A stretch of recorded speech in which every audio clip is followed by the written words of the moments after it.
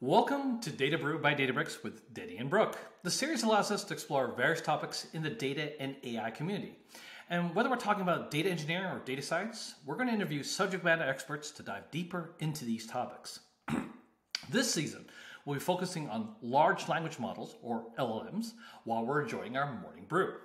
My name is Denny Lee. I'm a developer advocate at Databricks and one half of Data Brew. Hello everyone, my name is Brooke Wenig. I lead our machine learning practice at Databricks and the other half of Data Brew. And today I am thrilled to introduce some of our instructors from the latest Large Language Models Application Through Production course. We have Joseph Bradley, a lead product specialist in machine learning, Sam Raymond, a senior data scientist, and Chengyin Eng, a senior data scientist. And before we dive into intros for everyone, would love to just go around the table and just talk about how you got into the field of machine learning. How about let's start with you, Joseph? Sure. So as an undergrad, I was studying computer science, and I read a book about Sugarscape, which was like a agent-based social simulation. Got like really excited, went to a professor, said like, I want to do agent-based modeling. He was like, well, I know what agents are, I know what modeling is, but I'm not really sure what you're talking about. Why don't you take my AI course and then come talk with me? And so I did that, and I got into machine learning, started doing research. It was very cool. How about you go next, Sam? Sure. So my background really was in mechanical engineering, physics, that kind of thing. And towards the end of my PhD, we started to see AI being put into everything. Well, really back then it was deep learning was the buzzword. And so I wanted to sort of think, could we teach a neural network the laws of physics? You know, could that sort of know what's going to happen in the future by just telling it what's happening today? And I told my advisor that. He thought I was a bit crazy. But I went away and tried to find out as much as I could. And we ended up building a system that predicted how to grow an organ on a chip using deep learning and some of the simulation stuff that we'd worked on. And since then, I was pretty much wrapped up in AI and ML for the rest of it. Cool. And as for me, I got started in ML through basically in my senior year for my thesis. I was studying ecology and statistics at that time, and I was trying to understand the distribution and growth of maple trees. So my thesis advisor asked me to use Monte Carlo to do that modeling. So that's how I started in machine learning. Awesome. And so for this podcast, we're going to dive straight into LLMs. Since you all are experts in the field, instructors of a super popular course. How about we kick it off with prompt engineering? Like that's a super hot topic right now, but if you could help dispel it for all of our listeners, what is prompt engineering and perhaps some best practices that you've seen with prompt engineering? All right, so I'd say prompt engineering is basically crafting the otherwise natural, completely open text, which you would send to an LLM as a query, into something a bit more structured, a bit clearer, basically just like you would tell a human being very explicit instructions if you wanted to be clear about what you wanted from them. Like you do the same thing with an LLM. And any best practices for working with prompts? Sure, I'll mention a couple. I think the first thing in terms of being clear is having clear instructions, and that can sometimes mean like having a keyword, like translate blank to blank, or it can mean explaining multiple times, like having instruction at the beginning, closing off again at the end. And of course, it ends up being very application data model dependent. So hence the engineering do end up needing to tweak and adjust and test. Maybe Sam and Chengyin? Yeah, I think one thing that's really interesting about large language models, as opposed to other deep learning technology, is just how familiar it seems to people. And I think that's one of the reasons LLMs sort of breached into the public eye a lot more than other technologies this early, was that you can speak to them naturally. And that's because of the training data, right? Their focus is to try and predict, for generative models, the focus is to try and predict the next token. So that's like a word or a piece of a word. And the way that data sets of these models are typically curated is by looking at conversations or by looking at passages of text that have a flow. And so when you prompt a large language model, what you're really doing is trying to get it into the format that it knows how to then add the next letter or the next word or whatever. And I think with prompt engineering, the reason that it's not just one way to do it is that models are trained in very different ways. They're trained on different data sets. And so different ways of speaking to an LLM are needed because they're built with, different needs in mind. So some are, like Joseph said, they're translational. Some are more just directly producing the next piece of text, and so on. And so I think one thing that's tricky, and I know you've had some previous guests on like security, prompt engineering is certainly something that's going to become very important for security aspects. And I think, actually, I know Chengyin has some experience here, so I'll maybe pass that on to her, but prompt hacking and these sorts of things are a real problem these days. Yeah, the other thing that I would add is that a lot of people think that prompt engineering can be a magic bullet to suddenly make a large language models work well. But remember that prompt engineering is still very much an iterative exercise, just like we would develop any machine learning models in different steps or different cycles. We start from a basic one and then advance to a more advanced prompt. So the same type of process will also be applied to prompt engineering as well. And we also would need to test the same prompt against or across many different samples, rather than seeing that, this one prompt works well against this one sample, and therefore we can apply to all the samples. So we will need to be able to make sure that the prompt can generalize well across the different texts that we're supplying to the large language model. Well, this is really cool. So, okay, one of the things, and I'm probably going to direct it at you, Chengyin, first on this one, is that when we talk about LLMs and generative AI in general, the context is that now what's the new hotness per se is also to talk about vector databases, which is like, hey, I need a vector database so I can do all the feature engineering, prompt engineering, whatever else that they need to go do. So I guess the first question I'm going to ask, and then again, well, I'm going to start with Chengyin, this is for everybody as well. Number one, what's a vector database? And number two, is it even necessary? And yeah, I'm not trying to segue or lead the question, so my apologies. So yes, let's start with that actually. Yeah. No, yeah, that's a great question. Yeah, vector databases are definitely on everybody's tongues today. So we're talking about how do we integrate vector databases in almost every LLM application. But we need to first understand that vector databases are essentially just regular relational databases with semantic similarity search functionality built in. So it means that a lot of the relational databases can support this type of search capability. We think about Postgres, for example, they have their own search plugin. We can also even implement our search algorithm and then supplement that on top of our relational databases as well. So really the functionality of vector databases is able to provide us that semantic search capability. So when we start from there, then it's easy to see what kind of NLP applications or LM applications do not need semantic search. We typically think about translation, summarization.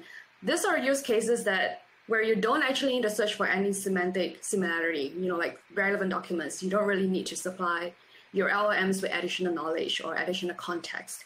So it means that we need to start from the use case first, thinking about what kind of use cases do we actually need to supply our LLMs with additional context, and then we can go from there, whether we need a vector database or not.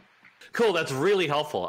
Anybody else want to chime in actually on what their thought processes around vector databases? But thank you, Chengyin. That really was helpful. Well, I actually have a question for Chengyin because I've been in discussions with some of the customers and just other people, and there seems to be a lot of confusion around, do I need this type of database? Do I need that type of, just in the scope of vector databases? And there's a lot of ambiguity between vector databases, vector libraries, what all these different things are.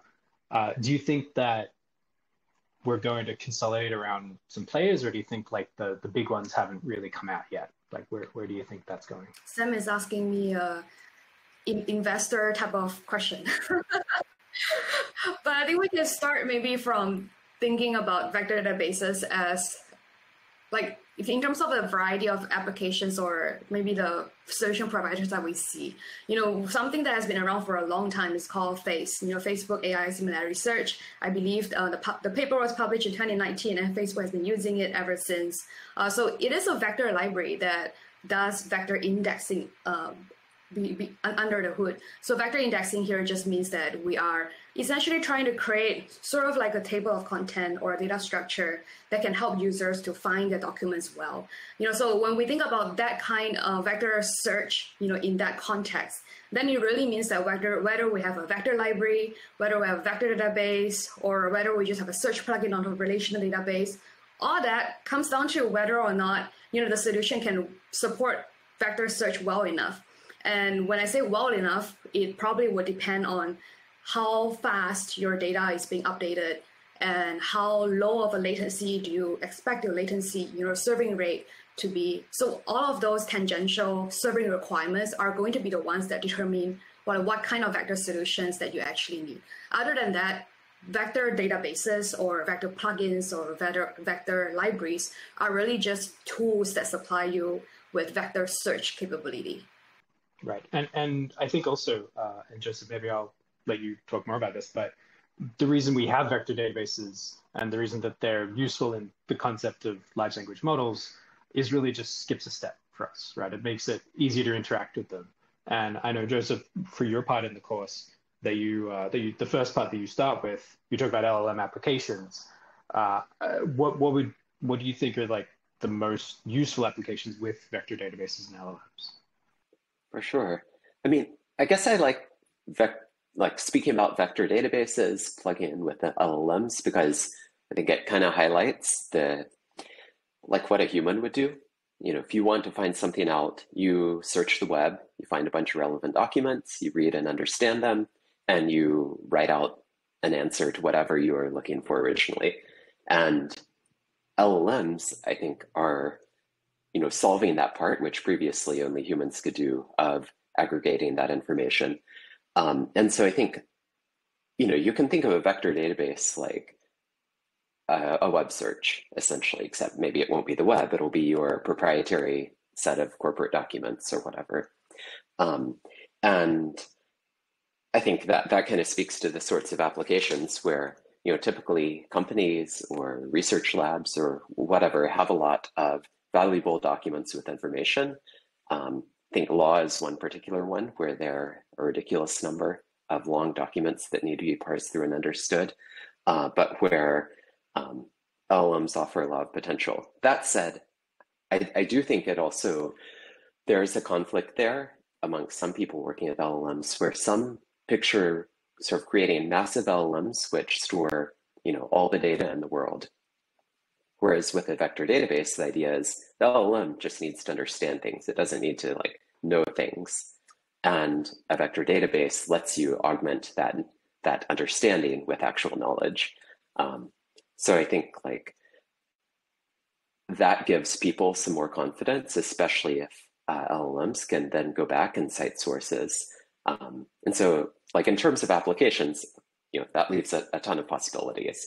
Help me prepare this law brief, but provide actual citations to sources so I know you're not hallucinating. Or, what's this answer to this, what genes are related to this other gene, but provide sources so I can go back and see the details because I'm an expert, that kind of thing. Actually, that's a really good segue. So for maybe the folks who are here, they might not know what we mean by hallucinations. So when we start talking about that, this is a definite problem when it comes to working with LLMs. Yeah, sure. Yes.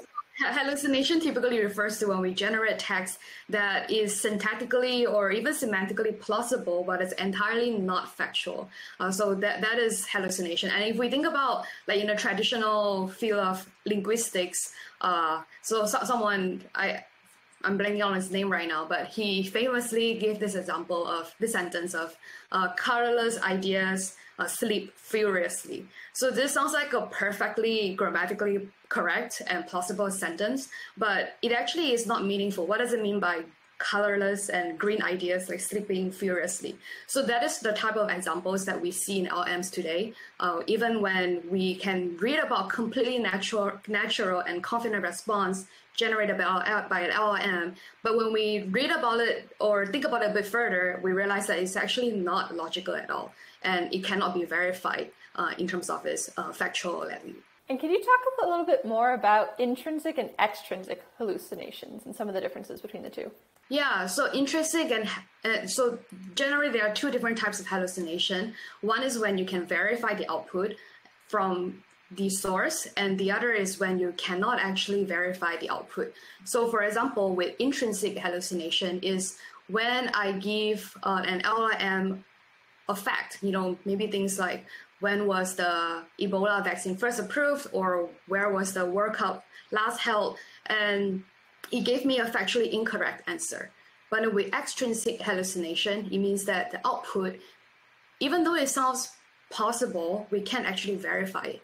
For example, I may say that I went to Portland yesterday and I had and I tried out tacos, and other amazing items. But when I asked LLMs to generate me more output, maybe it would add details like, oh, I went to this particular street, or I went to visit this particular vendor, information that haven't yet supplied to the LLM. So the additional output is that we cannot verify from the source is what we typically refer to as extrinsic hallucination.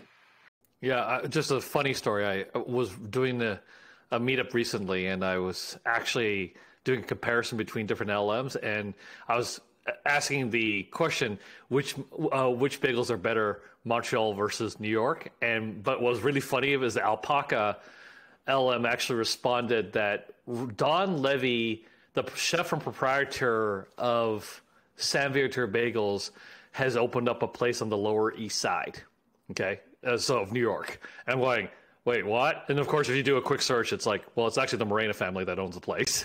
So, no, they would not open a Montreal bagel place in New York. So it's really interesting. Like the Alpaca just literally had hallucinated an entire answer based on people that didn't exist and a location that didn't exist, but with a real Montreal bagel place. So, yeah, pretty freaky. Yeah. And we have also read about examples where LLMs can even predict the future. If you ask, like maybe where is the next World Cup going to be held, or when is the world going to be ending, then you probably will read about some interesting answers generated by these LLMs too. I did that. I asked who was the next person that would be fired from Databricks, and the next person to be fired from Databricks is the head of engineering. No factual source can be cited from any of that. I hope a node keeps his job. But that is just another example of a hallucination that cannot be verified from the source at all. Okay, so now I think that actually segues to the next way. What are things we could do to mitigate the risks of these hallucinations? In that case, that is a very loaded question, and so when it comes to let's talk about the immediate mitigation risks that we can use as fellow developers. The first thing that we can do is to tone down the temperature of an LLM. So temperature means is a parameter that helps us to balance between like what the model has learned versus generating some new content. So if we turn down the temperature to be a lower number, then it tends to stick to what it knows. So that can reduce this type of generate text that is completely nonsensical. But on the other hand, I think Sam can also talk a bit about this a bit more as well. It's about chain of thought, prompting. How do we guide the LLMs in prompts to make sure that LLMs can arrive at a more accurate answer without going off the train? So those are the two common things that developers can do. But of course, there's always going to be research community involved. Like maybe we can come up with better model architectures, and we can also supply it with better data to help model to reduce hallucination as well. So I think it's also maybe useful just to go back to what an LLM is fundamentally. It's really just a model that produces a probability distribution, and it picks what it thinks is the next best word. That's really all it does. It just produces a probability, graph or whatever, and picks. If your temperature is set to 0, it basically just picks what it thinks is the highest. If you set a very high temperature value, it kind of takes a random shot at the next word or the next token. In terms of trying to improve hallucination and tying these things back to reality, one thing that there's a number of different ways to do this. There's some offline evaluation, there's some online evaluation, and some different tools that we could talk about for that. Some have found putting all of the information you need in the prompt itself. So we're getting very large context windows these days. OpenAI just released 16K for their GPT 3.5 Turbo yesterday. And so what you can do is put all the information you want it to look at in the prompt, and then just ask it only refer to the prompt. And they can be trained, or most of the models are pretty good at adhering to that kind of instruction. But with the chain of thought process, that's a huge area of research where you're sort of using a large language model. We're not using the knowledge or the sort of database. You can think of an LLM as a kind of database in some ways, but we're not using any of that. We're using it more as a reasoning engine. And so you ask it to sort of print out all of its steps, as you ask it, to solve this particular problem or respond to this particular question. Tell me exactly how you're going about this. And what it tends to do is to say, well, first, I don't understand this part. Let me go figure out that, and so on and so on. And so it breaks down the problem into sort of bite-sized chunks where you can see what the LLM is doing. And this is really helpful for things like mitigating problems when it perhaps goes in the wrong direction. You need to nudge it back. And it also has enabled us to connect large language models with something that we might talk about before the end of this call, which is the future of LLMs with plugins and all these other things. But the train of thought process really helps to demystify what's going on with an LLM when it comes back with an answer. Yeah, and tying it all back to maybe the first question about vector databases, this is also one of the appeals of vector databases. As Joseph implied earlier, we supply documents or maybe even proprietary documents to an LLM to hopefully return us more relevant documents and generate us some very domain-specific generation of text. So when it comes to hallucination, then we can also think about vector databases as this source of truth, as this ability to provide this factual recall to LLMs so that it can also help the large language models to generate more factually correct responses. Awesome. And so we've talked a lot about vector databases, prompt engineering, but let's actually talk about choosing an LLM. And so what are some of the criteria that you would use when you evaluate whether to go for an open source versus proprietary model? Perhaps I'll start with you, Joseph. Sure. I guess I'd take a practical approach where, there are certainly a whole range of very large, powerful models, which are meant to be super general, and a lot of ones which have been fine-tuned for specific use cases, or can be fine-tuned for your specific data and use case. And so, think about, you may choose to do something initially in prototyping, which will be different from what you do eventually if you decide it's a real thing you want to move to production. I think it's very reasonable to start with a general model, not specific to your use case, maybe one which is more expensive to query, a paid API or something, and use that to prove that this is possible. It can be useful for your customers or you personally. And then, in time, you can either lower the cost or improve performance by maybe taking an open model, fine-tuning it for your data as you collect more data, and iterating from there. I think both are good possibilities, and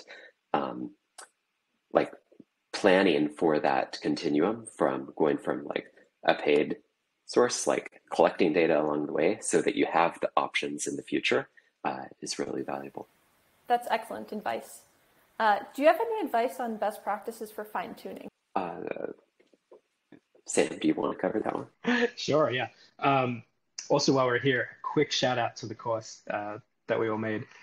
We go through a couple of examples of picking the right model for you, both say from Hugging Face, but also if you have a scenario, whether or not you want to go from a paid version to more of an open source version, and then to fine tuning if you need to, which is becoming more and more of a last resort, really. It used to be the only way you could make something useful from the early BERT days was to fine tune it. Otherwise, you've just got something that doesn't really do anything helpful. But these days, even the foundation models are so large and so capable that they can often do quite a lot with things like few-shot learning, where you show it some examples of what you want it to do and then ask you a question, or even zero-shot learning, where you just ask it to do something and it somehow figures it out in the billions of parameters that it has to work with. But in terms of, when you get to a certain point, sometimes you think, it's just not good enough, I need to fine tune this. The field has really developed and become very rich with more than just I have a data set, I have a model that's been trained up to a certain point, so let's keep going. We've seen a huge amount of advances, mostly in optimization, to take large models and update them in a resource efficient way. So things like LoRa and some of the other interesting applications, even Dolly, just a quick shout out to Dolly, where you take a model that's maybe past its prime and infuse it with high quality data, and then you really can end up with something quite valuable. But in terms of technical things for fine tuning, there's a bunch of new libraries come out that have been embraced by the open source community. So like DeepSpeed, which helps you run on multiple GPU and TPU clusters, and all of these kinds of things. Hugging Face has done really a great job in bolstering the community and continually pushing out more and more tools and resources. They had their Accelerate library. They just partnered with AMD. I think yesterday they announced it, this huge thing for tighter integration with their hardware. And so for fine tuning, you really want to, like Joseph said, start broad and general, which will probably cover about 80% of use cases. And then after that, there is a bit of a jungle out there in terms of what you can do. But the good thing is that there is lots that you can do. It does take investment for sure. So it's not for the faint of heart at this point. Perfect. Well, I'm going to segue because we're actually having this wonderful conversation, but we also have to not allow this session to become an hour and a half. So let me segue to a slightly different question, but one that also each of you actually has your own perspective on, which is what are the top LLM use cases that you're currently seeing in the field, right? Let's start with that because there's also a flip question I want to ask right afterwards. But let's just start with that. Like, what are the top LLM use cases that you're currently seeing?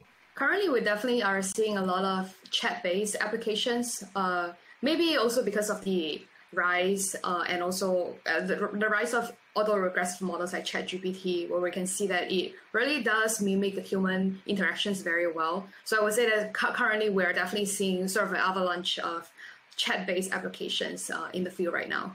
I think I'd also add to that, I mean, given the mention of vector databases earlier, like every company has a bunch of internal valuable documents and, they have some search over it right now, but providing more interactive ways to work with those and do just like even basic Q&A, not necessarily chat. I mean, chat often comes as like the second step after basic Q&A. It's like one of the top things. Yeah, I'd say the other thing that we see a lot of is UI interaction is just changing entirely. You see it with the Adobe Suite. You just tell it that you want to put this here or that there, and it sort of just translates it. That's sort of combining large language models with other image-based stuff, which also share a lot of similar components. But I think the way we're going to see adapting large language models to user and UI and UX, I think is going to be a huge thing too. Cool. Well, then let me flip it now. Like where are use cases or scenarios where you're not seeing LLMs replace traditional ML? In other words, traditional ML is still very comfortably going to be tackling these use cases as opposed to LLMs replacing them anytime soon. I would proffer that like the easy answer is applications where there are regulatory requirements requiring some kind of explainability, like what exactly is this model doing, how is it biased, etc. Like people are starting to chip away at like things around that with LLMs, partly from the research side in terms of attempting to explain what these Boolean parameter models are doing, and partly from the regulatory side of trying to define some kind of meaningful requirements around like, what you can do with LLMs without completely restricting their use. So that's kind of the most obvious, I think, area where traditional ML will be important for a long time. Yeah, and I will also maybe extend the question one step further by asking, where do we see LLMs not replacing humans? When we talk about like this like chat-based applications, we think about them improving, say, customer service or even some really very professional occupations, things like occupations like lawyers, for example. But we have also seen examples of LLMs hallucinating cases that have never existed before, but as a very confident lawyer. So I think there will still be scenarios where we definitely need human in the loop, just like traditional ML. I can also think about examples where customer service chatbot in the financial industry, we probably won't be entirely confident in giving financial advice or giving legal advice with just entirely LLM powered without any human oversight at all. So I think we there still needs to be cooperation between the both. Yeah, and I think finally the last thing that we won't see large language models replace for a while is really analytical things. So when we have regression models to calculate, numerical values based on numerical data, I think large language models probably interact with models that are built and trained on those things. But just in terms of efficiency, training a regression model that's just for number generation or number calculating, I don't think that's a valuable use of an LLM's cost. Yeah, I've also seen a lot of Databricks customers ask about using LLMs for code migration. They have these 20-year-old legacy systems. Nobody's been around at the company for that long to understand how it was built, what it's doing. Is any of this code actually still useful? And so I've seen a lot of customers trying to experiment with using LLMs to help with code migrations, which leads me to my next question for you all. What are some of the biggest challenges you all see with companies or customers trying to adopt large language models? That's a hard question.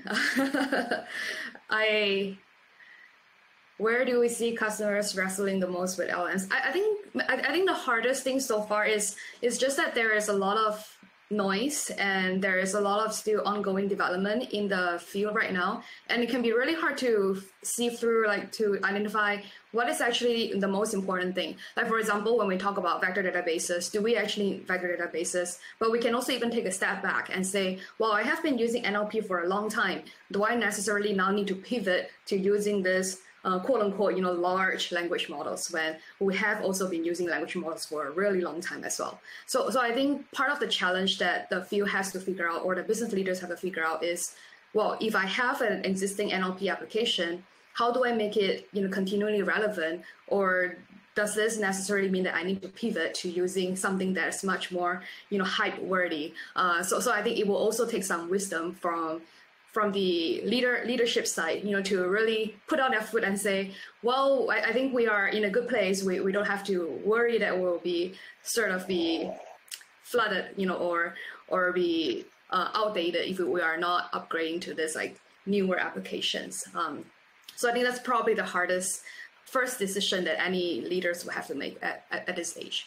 Yeah, I think that's good. I also think that there's this notion that LLMs are geniuses at everything, and they're honestly, like, unless you go for the biggest models today anyway, they're not that good at a lot of things. They're pretty good at some things, and they can do things that most other models can't do, but that doesn't mean that they're very good at it. Like traditional NLP problems, sure, they do that really well, but I think there's this mystery and this intrigue that they can do supernatural things or super intellectual things, which they really can't. Some can do some really impressive things, but they're not a panacea. They can't solve all the problems. And I think there's the hype has sort of betrayed people in some way that, they're not all it's cracked up to be. Like, we're probably heading to like the Gartner curve trough of disillusionment pretty quickly. So I think that's something as well that needs to be communicated better, I think, to the broader industries out there. I guess I'll just add, I feel like one of the big differences from traditional ML, which these companies are hitting, is LLMs are quick to get started with. You can just send a text query against an existing API and get an answer back and say, wow, my application is possible. I have a prototype here. And so I think that's kind of true, but I think that then people much faster, like early on in these projects, hit operational questions, which would in traditional ML happen after they had been working with data for weeks or months, depending on the size and challenge of their problem.